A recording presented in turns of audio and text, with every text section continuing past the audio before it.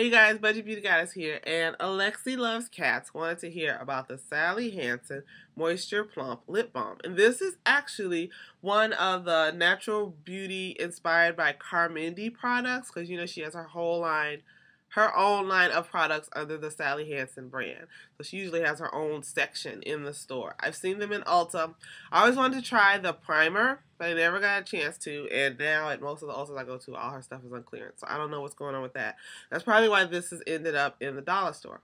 Now, I got it at Dollar Tree, and I love it. It is not a lip plumper. It tingles a teeny tiny bit, but it doesn't plump anything. And it's not like other lip plumpers I have tried by accident, because I obviously don't need a lip plumper. But one I had by Urban Decay, I thought my lips felt like they were on fire. It was not fun. That is not the effect you get with this. So it's not the effect you get with this at all. Now, I got this one because it's this gorgeous shade. This is Sweet Plum. And as you can see, it's a gorgeous dark plum shade. But it's very sheer. I'm wearing it now. So it's a sheer tint. And I swatched it for you. So, depending on the shade of your lips, you know, that's how much color you're going to get.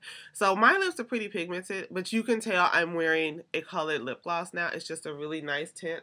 Now, the one thing I love about this, and it's not like the Mentha lip tints from C.O. Bigelow, I noticed that when I push my lips together, even if I'm wearing the product, you know how sometimes if you've got on products, even if you have on a little, if you mash your lips together, you like smush the product around and you make that line across when you're trying to really spread it all over your lips, it doesn't really work.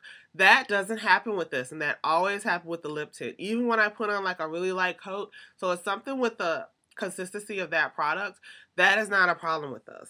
And that's like $6, and this was $1. I don't know what the original price of this was. I know it wasn't $1. It's probably more like $5 or $6. I highly recommend this though for $1. My only complaint is that when you purchase it, it's slanted. But you have to be careful because, and I don't know if it's the product or the heat or what.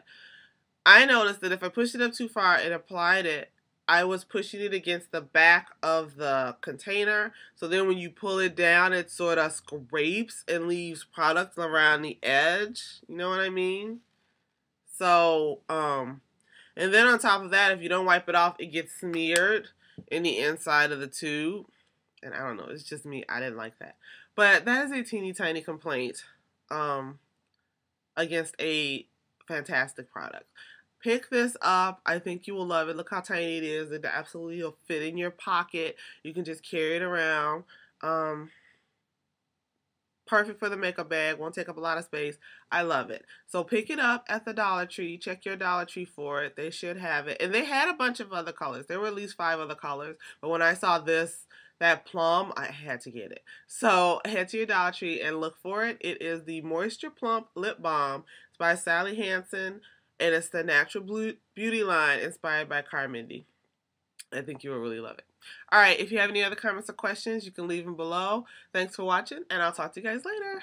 Bye.